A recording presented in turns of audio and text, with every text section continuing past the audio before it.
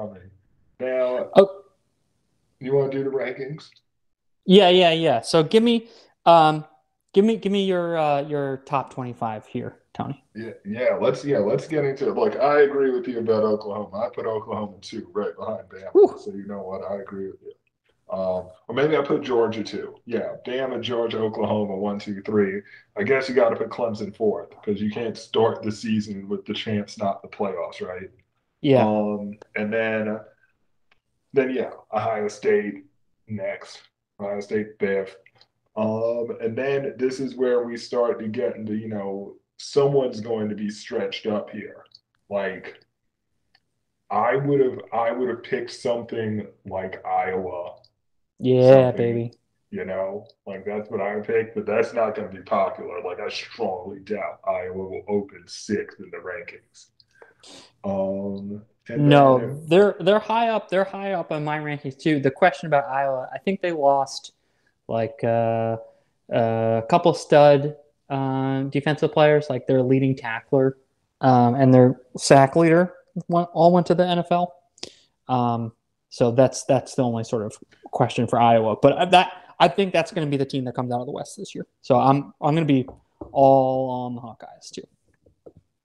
yeah, I would. Yeah, exactly. Like, I mean, I would imagine that Florida would get ranked in the top 10 on at least the start the season. But I guess it's Yeah, not a beauty contest. I'm supposed to tell you who I think the top 10 teams are. Right? Okay. yeah. So, oh yeah, Penis is coming back. He's got to be in the top 10.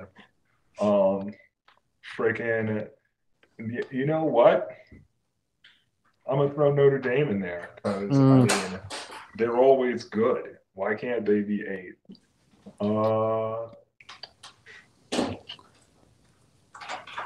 let's see. I need two more for a top 10. I ah, can't possibly reach for USC. That would be madness. Not that over is, Wisconsin, right? Wisconsin has to be better than USC. yeah. Who else has to be better? Honestly, I bet I would take USC over North Carolina, but I bet you North Carolina is going to be in the top 10. Tony, you know what I'm going to be all about week one, and I can't wait. This is already a game of the year line. North Carolina at Virginia Tech. Yeah, them Hokies. Them Hokies are going to be good. Yeah, I mean, North Carolina loses like 74% of the yards gained going to the NFL. Like, North Carolina, yeah, sure, they're a slightly better program than they used to be, but that's a lot. I'm going to go into Blacksburg. Virginia Tech is going to win that game outright. Fuck North Carolina. Anyway, Yeah, that's going to be a big game for them. Yeah, that's going to be huge, and they're definitely going to come out there. They're going to come out there firing. Um, I mean, I didn't really think about all 25. I kind okay. of only, I didn't think that far ahead. But did you have any teams that I left out of 10? Um, yes, I did. I did. Let's see here. So in my top 10, I have Utah. So the way that I structured this was doing the top 25 at the end of the year. So this what will be the final top 25. So I have Okay. you. Yep. Yeah. So Utah is ranked number 7 here for me, and then I have LSU at 10. I wouldn't, LSU doesn't even rate for me, but I'm sure they will be in the top 20, right? Towards the end of the year, yeah.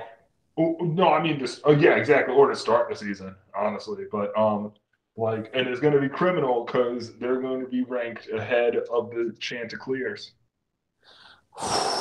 that that is potentially criminal. Okay, so I found it a CBS like way too early top 25, and they are literally ranked right above Coastal, 15 to 16. You see, yeah, Coastal should be like number 12. Coastal, they've done enough. They won games. They did things. So I have one final question here for you, Tony, or it's not one question, but a Also, we line of gotta discussion. count Ole Miss in the top 22, right? Because we Oh were yeah, liking Kiffin. Yeah. I got them in the top 25. So last year, these teams were not in the preseason top 25. Northwestern, BYU, Coastal, Hmm. Louisiana Lafayette, Liberty, Miami, Ball State, San Jose State, and Buffalo. Can you give me three teams that are currently not in the top 25? You can basically guess who they are, but I can confirm that. Who are not currently in the top 25 that will be in the final top 25? Give me three teams you think will be there. All right. Never count out Texas Christian. Mm-hmm. Mm-hmm. I gotta assume that they ranked USC because that would be one of my answers if they didn't. They did in Okay. this CBS way too early top 25. Yeah. No, Yes. of course. No, I mean yeah, because everyone's a fan of them. They're a Mm-hmm. cool school. Okay. More top.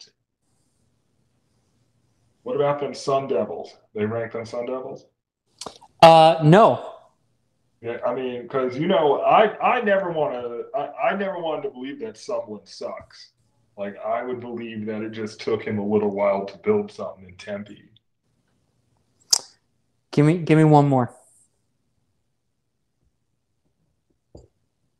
Ooh, I'm gonna give you Louisiana Lafayette one more time. Give me them Cajuns.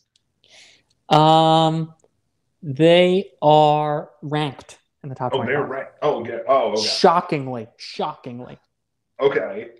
Uh, I don't think it's gonna work out for Liberty this season necessarily. They are also in the top 25 as well. They Way too are much actively respect. ranked. Way too much respect for what happened in the group of five last year. So Cincy is the highest group of five team ranked at 11. And then, or I'm off one on this Excel sheet. So 10 is Cincy, Coastal's 16, Liberty is 18, Louisiana Lafayette is 20. Okay. So give me one more team. And if you can't, if you give up, then that's fine. No, I'm not gonna let go of the rope that easily because let's see, I've always got my old standby, the Cardinal. Mm-hmm. That's true.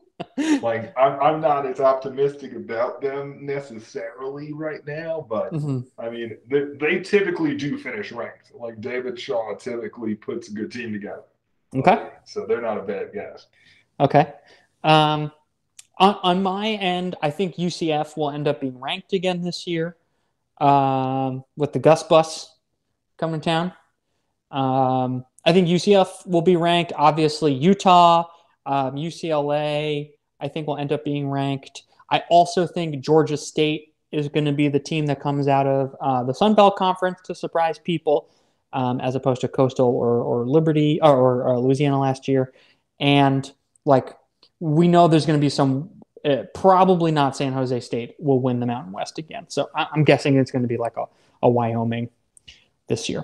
Um, so those are and Washington as well. I think will be a top 25 team. Huskies gonna be a tough team. I'll give you that. Mm-hmm. Huskies will be a tough team. Yep.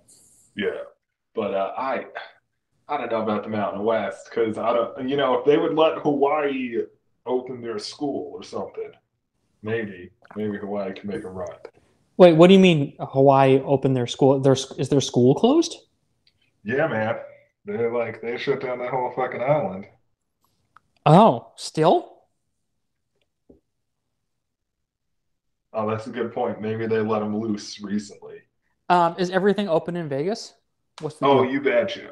Oh, you Oh, betcha. But God, I I love mean, America. Vegas doesn't care because we need to get people out here breathing on each other ASAP. Truck, yeah.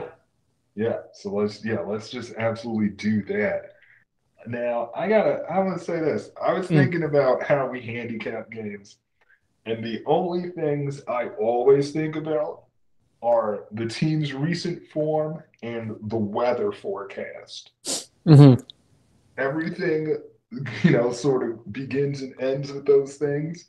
Like, is it going to be a mud fest? Is this team psychologically broken or are they ready for a bounce back? You know what I mean?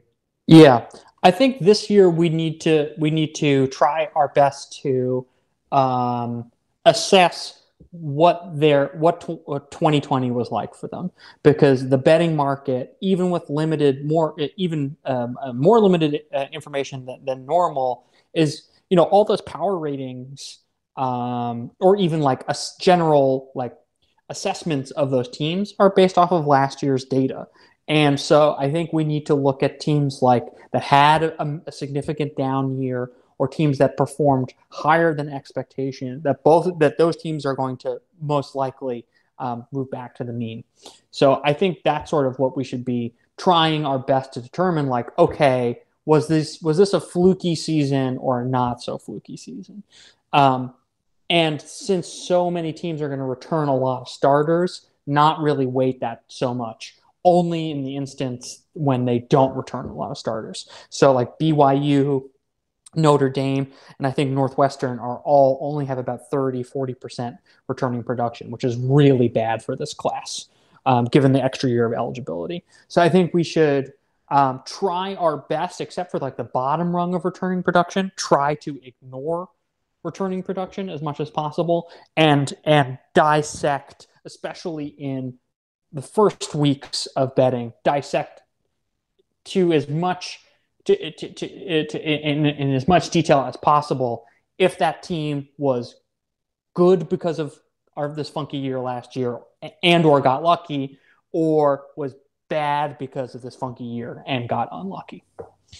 So like, for example, Ball State in 2019, Ball State, I think if they had scored like a touchdown, would have won 3 or 4 more games in 2019. In 2020, they won all of their one possession games.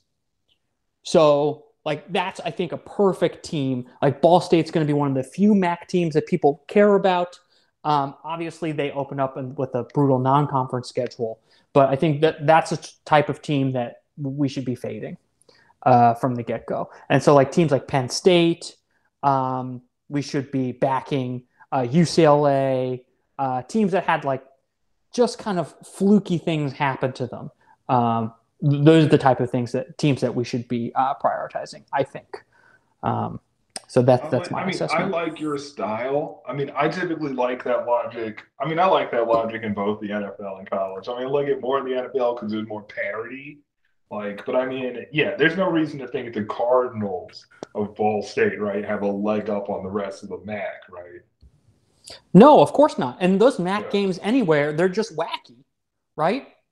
Like, Hmm. it's absolutely fluky, generally speaking. So I think those are the types of teams that we should be focusing on. Teams trying to dissect if last season was anomalous, either in the negative or the positive for them last year, and then maybe try to see how much consistency, maybe not returning production, but consistency in terms of coaches, OCDC, and then maybe quarterback as well. We will get into this when we do conference by conference preview. I think the two most interesting conferences this year will be the Pac-12 will be number 2, the second most interesting. I think Conference USA is going to be single-handedly the most interesting conference. Anyway, we'll get into that at another time. That is one hot take right there. All I got right. hot takes. Hot takes. Notre Dame is not going to be ranked. UNC at the end of the year is not going to be ranked. Vatek is going to win that game in week 1 versus UNC. And Conference USA will be the most interesting conference in FBS football next year. Those are my takes. We had some good success with Doc Holliday's team last yeir. I mean, that Thunder and Herd was all right to us. Until they somehow mysteriously collapsed towards the end. Well, it was just that bowl game, right? Like they did good getting there. Um, no, I mean they lost to that Rice game. We bet on Rice when they were like a 22-point underdog. Remember? Oh shit, they did lose outright in that game. That's right. And oh yeah, it got torrid. It got torrid at the end for them. But well, Okay, we'll see Tony. how it goes with them. We'll see what I goes. think I think we've given the people